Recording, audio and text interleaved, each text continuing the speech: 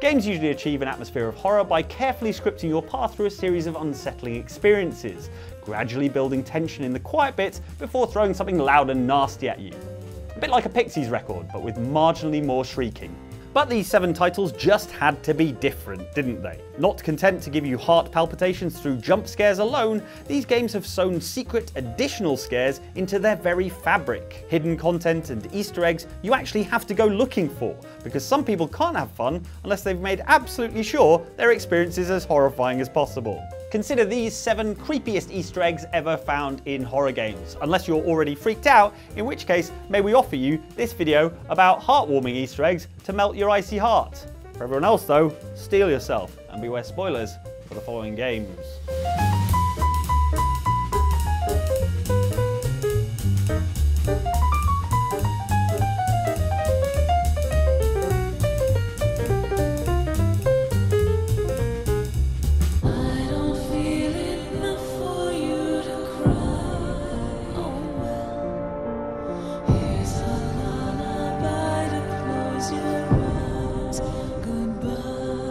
Mascots are disconcerting at the best of times. Hope you're enjoying this sporting event, but just to make sure, here's a person inside a giant anthropomorphic animal with a rictus grin. Let's hear it for the leering animal person.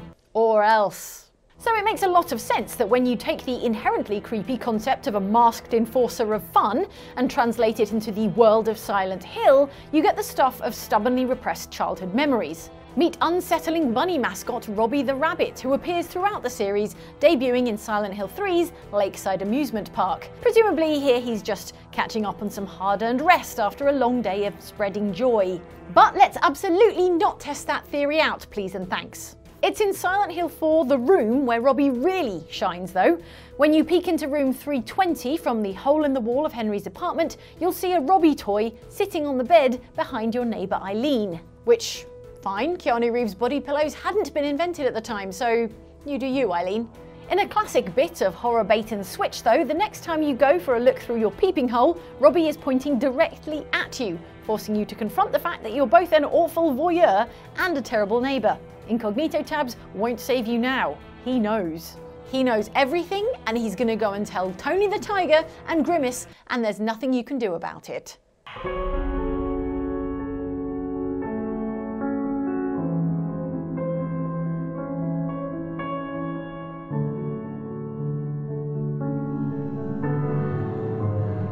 Watch out. The gap in the door.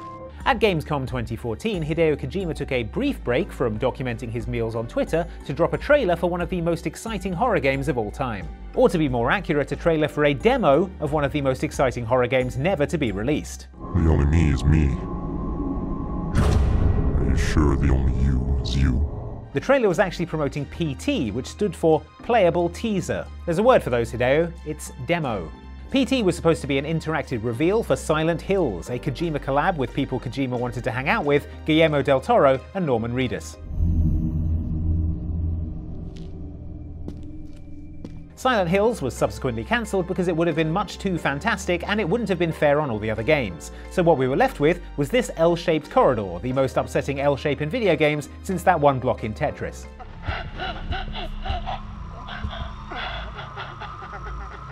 PT was an immediate success, and to accompany it, just a few days later at Tokyo Game Show, Kojima dropped what was described as a concept movie. There's a word for those, Hideo. It's trailer.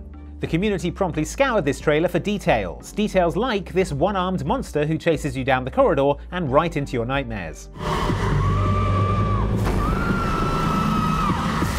It seemed like a mercy at the time that this asymmetrically limbed monster didn't appear in PT itself. Or did it? Because in perhaps the best hidden Easter egg on this list, the creature does indeed exist within PT, but only in the game's files, as discovered by Kojima-obsessed data miners who made the horrifying discovery when going through PT's code with a fine-tooth comb. So we were never safe. It was always here, just out of view, watching, waiting, like Hideo Kojima if you're Norman Reedus. Their mission is to assess the nature of the threat. Our job is to keep them alive. Do not engage the enemy. Remember that we are not dealing with ordinary bad guys. Team 1 will move in from the southwest. Team 2 will approach from the north. Once our recon is complete, we'll rendezvous and wait for further orders. Anyone familiar with the cinematic oeuvre of Colin Farrell will know how a SWAT team operates. Creep into a location, do some cool hand gestures at each other, some synchronized door kicking, shoot some surprise bad guys, say something cool like neutralized, and then leave in a big van. Nowhere in that very well-defined SWAT operator job description does it mention being chased by supernatural little girls, which is why Alma's appearance in 2005 shooter f.e.a.r. feels like such a curveball.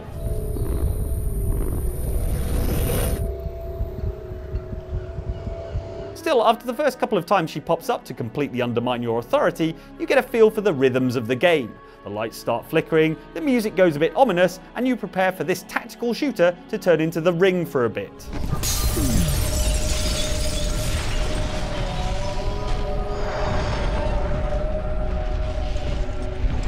I'm not closing my eyes, you're closing your eyes. Are you?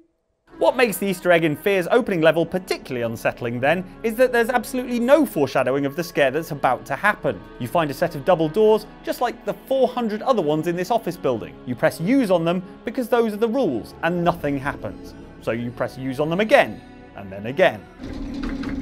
I don't know whether ramping up tension has a direct opposite, but if it does, it's probably the sight of someone trying and failing to open a door 40 times. Then, without warning, the doors open, and you immediately wish they hadn't. Alma appears, stands there being scary for long enough for you to shoot at her, and realise guns don't harm her. Then, she disappears again into the ether. Whew, scary. It's a good job there are no more doors in this game, otherwise that'd do a real number on you.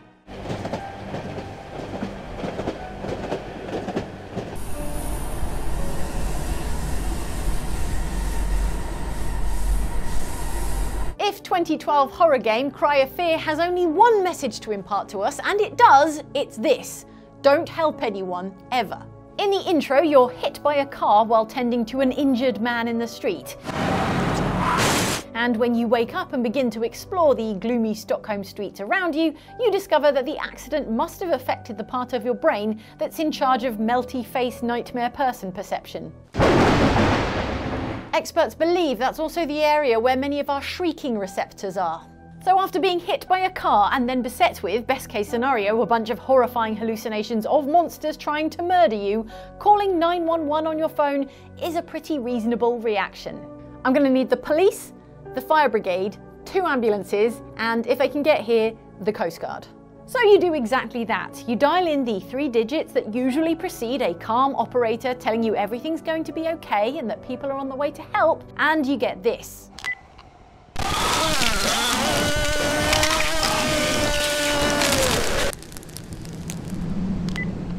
So, can I assume the Coast Guard's not going to make it? Is anyone in this room? Can you give me a sign? Over the course of a round of co-op ghost hunting sim Phasmophobia, you're exposed to a wide variety of upsetting sounds. Creaky floorboards, whistling wind, the pitch of an EMF reader increasing when you step somewhere slightly more haunted, one of your friends shouting ghost nonsense in your ears at increasing volume. Oh, it didn't like that. It's hunting. It's hunting. Didn't like that. Didn't like that. Oh, no, I can see it. I can see it. Mike, run. I'm running. Unrelated, but anyone looking for a new ghost hunter to join their Phasmophobia squad? The scariest sound of all, though, is hearing a ghost speak to you. You can't make out what they're saying specifically because they're saying it backwards, but think of it this way. When has anyone said anything nice to you while speaking in reverse? When unreversed, this ghostly whispering sounds pretty mundane.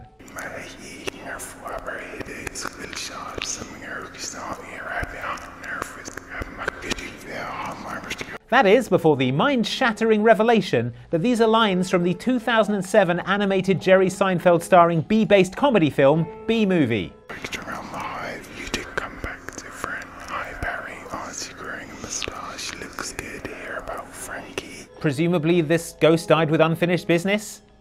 And that business was watching B-Movie?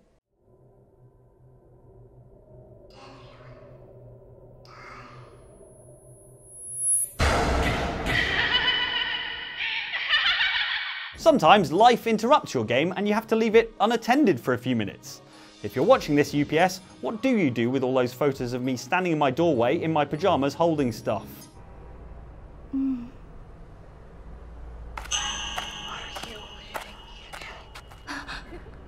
Fatal Frame 2 capitalises on this moment of vulnerability with an Easter egg that's basically guaranteed to spill the cup of tea you're walking back into the room with.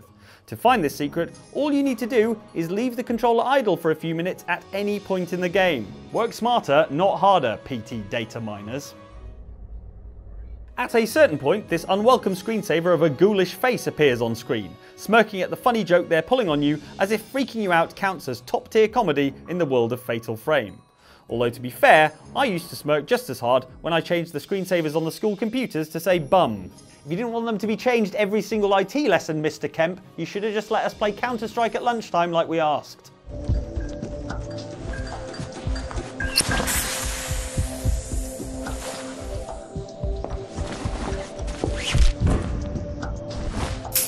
Usually, the only supernatural thing about the Hitman games are 47's powers of disguise. It's basically uncanny how he can pop on a Hawaiian shirt and a trilby and convince people he's the drummer in New York's hottest indie band.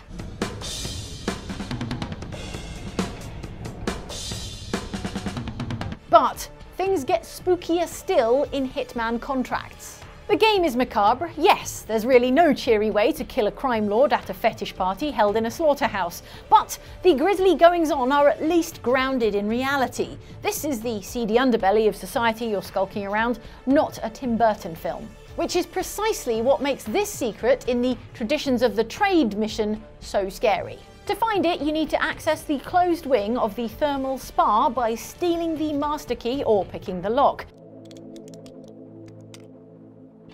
Once inside, look in any of the mirrors and the ghost of an angry bald man will appear in the reflection, as if he's standing behind you. So either ghosts are real in the Hitman universe, in which case 47 can consider himself extremely haunted on account of all the people he's nudged into winemaking equipment. Or he's hallucinating, which is also plausible given that he was raised in a lab with his 80 identical brothers and spent his whole life feeding people rat poison and stuffing them into wardrobes. I mean, that's bound to leave you with some stuff to work through. I hear drumming's good for that.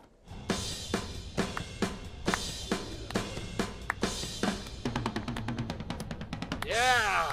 Phew, we made it, folks. Well done, all of you who got this far. As a treat, we've just got more videos. Hey, more videos. Up here, something a little more genteel, a little more friendly, something, palate cleanser from us. And down here, something equally sweet and probably more wholesome from Outside Extra, our sister channel. So enjoy those, and we'll see you next time.